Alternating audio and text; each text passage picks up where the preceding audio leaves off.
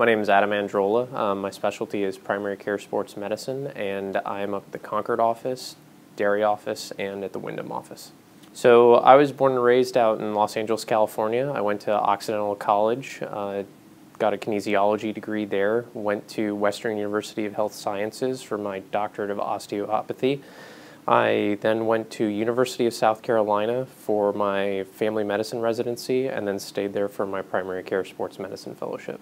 I'm more of a generalist in the sense of I was trained to take care of the athlete from head to toe for any sort of injury or any sort of medical ailment, but I'm really interested in just keeping people active, whether that's the 11-year-old that has a little bit of a bump on their knee to the 80-year-old who really still wants to play a good round of tennis.